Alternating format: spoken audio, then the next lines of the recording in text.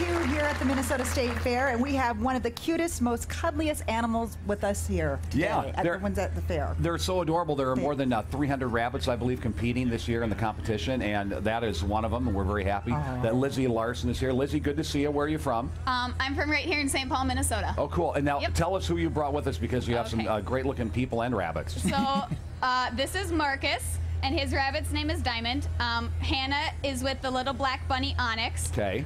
Bobby has the brown one, and his rabbit's name is Brownie.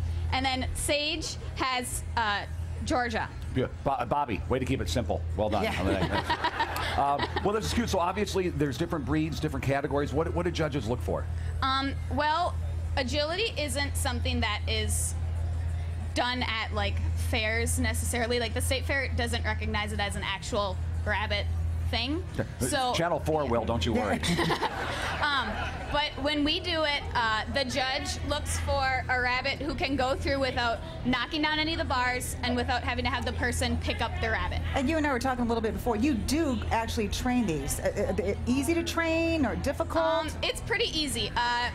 Normally you start with ones on the ground like this, and they just jump over just to get the feel that the bars won't hurt them, because otherwise they imagine the bars will hurt them.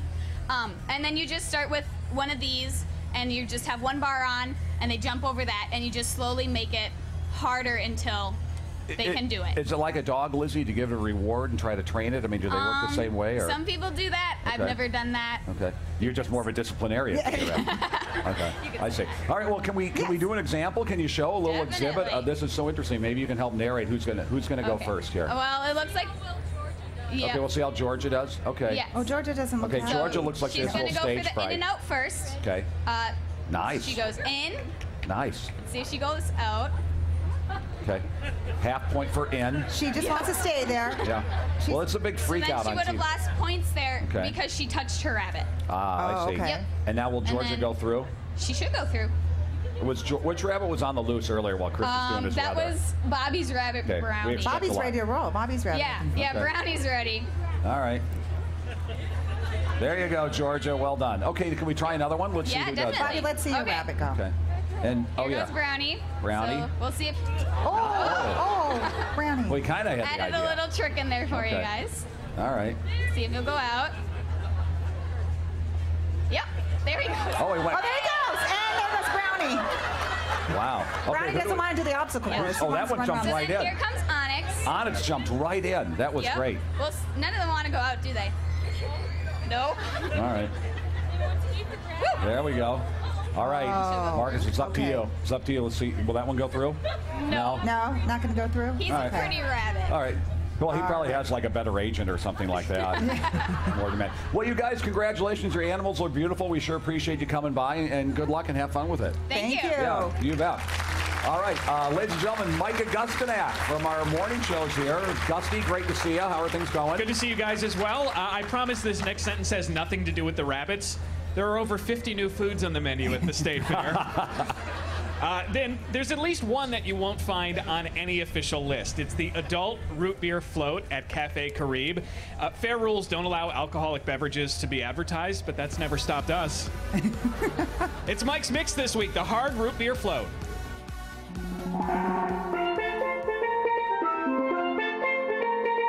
So it's Not Your Father's Root Beer, which is 5.9% alcohol from Small Town Brewery. Founded as a small family brewery in Illinois, that hard soda, as some people refer to it, is part of an emerging trend towards sweet, flavored beers. It came to the attention of Cafe Caribe's co-owners at a tasting. I saw and talked to a lot of customers enjoying the root beer on its own, but hey, it's the State Fair. Let's jazz it up. We are pairing it with Blue Bunny ice cream as a hard root beer float, and it tastes just like a root beer float. I think I'm gonna love it. You're gonna love it. All right, let's give it a try. Sierra is one of the bartenders you'll meet at Cafe Caribe, and she showed us how the floats are made. Ice cream, beer. Yeah, it's just that easy. They're not kidding when they say this tastes just like root beer. It really does. I think I'm just going to tell the bosses this is a plain old root beer float. Don't tell anybody. And maybe pace yourself by enjoying some of their signature menu items that are a break from all the stuff on a stick. Like last year's bestseller, the lobster roll. which is a cold lobster salad in a citrus dressing, kind of spicy, served, New England style on a lobster roll bun. Grab a table,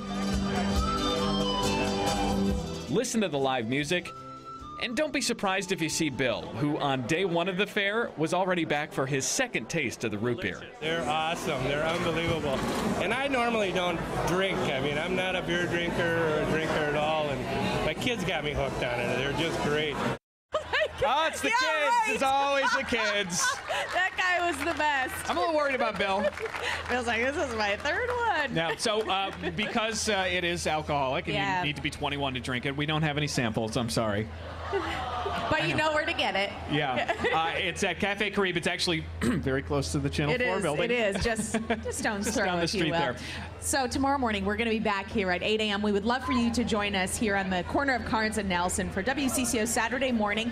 We're going to be live starting at 8 a.m. We have new fair food, the Wild Rice Benedict Muffin, perfect for that time of day. And we're going to show you the fair from a whole new perspective, how to see it from the sky. Yeah, the fair from the air. Exactly, fair from the air. We had a really good time at that. And also, you can be a part of our live audience. You can have some free food, a chance to be on live TV as well. Also, this weekend, the State Fair is going country. Carrie Underwood is at the grandstand on Saturday night, and Alan Jackson will be there on Sunday. And Senator Amy Klobuchar will join Esme Murphy and me for the 10:30 a.m. newscast on Sunday. She's going to discuss her new book, upcoming presidential race, and a lot more. That's from here at our WCCO booth at the corner of Carnes and Nelson. And, of course, tomorrow is actually a top 10 weather day.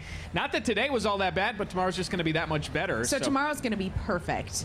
There's no reason to not be out here and join us again starting at 8 tomorrow morning, Frank and Amelia. It's going to be a lot of fun, guys. Those two are brilliant. They found beer camouflaged as a root drink. beer. See? Brilliant. See, we should think They're like brilliant. that. Yeah. Wow.